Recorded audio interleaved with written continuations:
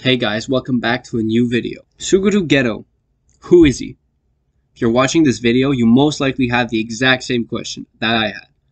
I was very confused after the new Jujutsu Kaisen 0 movie, because at the end of the movie, Gojo kills Suguru after being badly hurt by Yuta Okotsu. In the manga, you see the panel of Suguru's dead body, but in Season 1, which happened after the movie, Suguru is still alive and well. How can this be? I was lost. I was very confused. Maybe Gojo had not killed his friend, but that's not what was implied in the scene.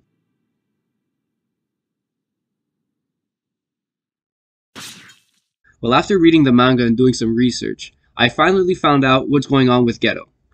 First of all, let's take it back to the end of Jujutsu Kaisen 0, when Gojo kills Suguru. It is true, we do not see it, but Gojo does in fact kill Suguru. The fact that we had not seen this scene where Gojo actually kills Suguru is what kind of left that open interpretation to, like, did he survive? Did he die? We don't really know. There's not really a confirmation in the anime, but in the manga, you can see kind of the panel where this happens. But the thing is, Gojo does not want the higher-ups of the Jujutsu world to obtain Suguru's body. So what he does is, he doesn't take his body, or doesn't destroy his body. He kind of wants him to rest in peace, you know, being friends and all.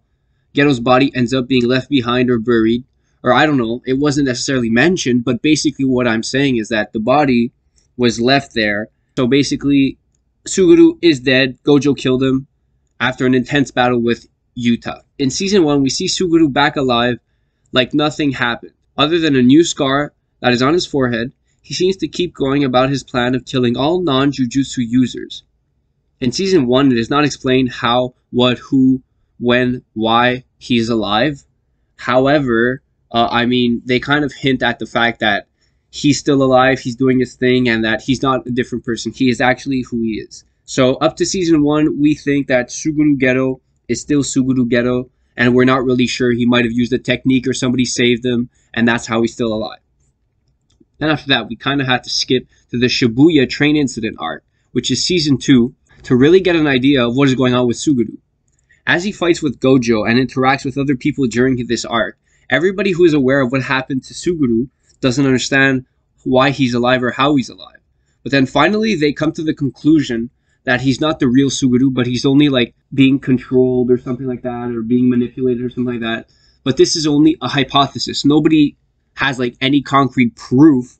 However, like I said, this is what most people that are aware of the situation come to this conclusion. During this arc, the Season 2 arc, which will come out soon, in 2023, we see a person who uses a Jujutsu technique where the person can summon a body and transform someone else into that person. We then see the person who was brought back take over the body and come back to life. So you either think now, okay, Suguru was brought back, or he's a fake. That's basically the two options that we have.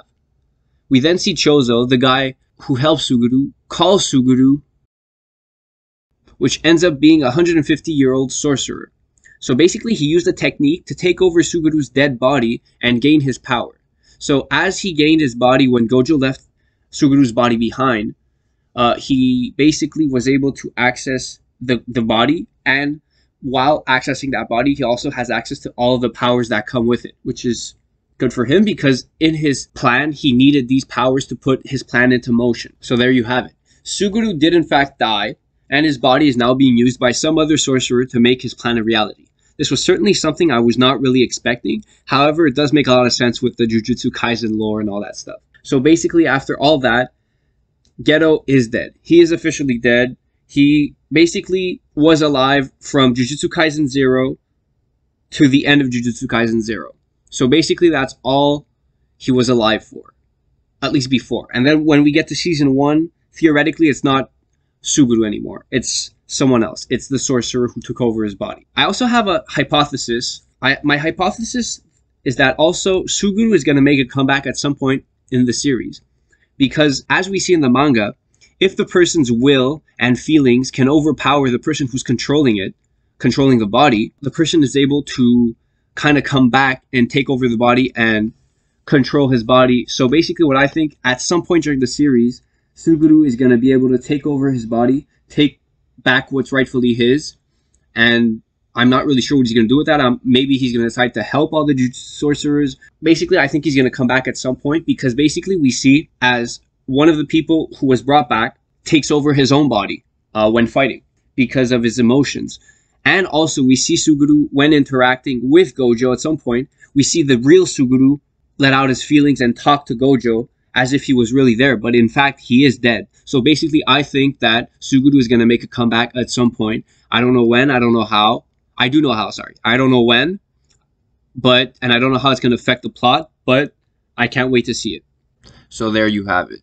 Just before the video ends, I'm just going to make a little recap of everything that happened and all the information necessary to understand what the hell happened to Geto. So basically, Jujutsu Kaisen 0 comes in the Jujutsu Kaisen timeline before the actual season 1. So at the end of the movie, we do in fact see Gojo kill Suguru. So Suguru is dead. Then after that, we see him in season 1. He has a new scar on his face, but we know nothing else of that. After that, we skip to the Shibuya train incident arc, and we find out that Suguru is being controlled by somebody else. The name that they give for that person is not the actual name, it's just the name of the person he was controlling. So the actual name of the person is actually Kenjaku, which we find out later. And he's using a technique that allows him to possess like bodies and take over their bodies and just change of body when need be and be able to use their powers and all of that stuff. So that's basically just a little recap of all the information that we have as of right now.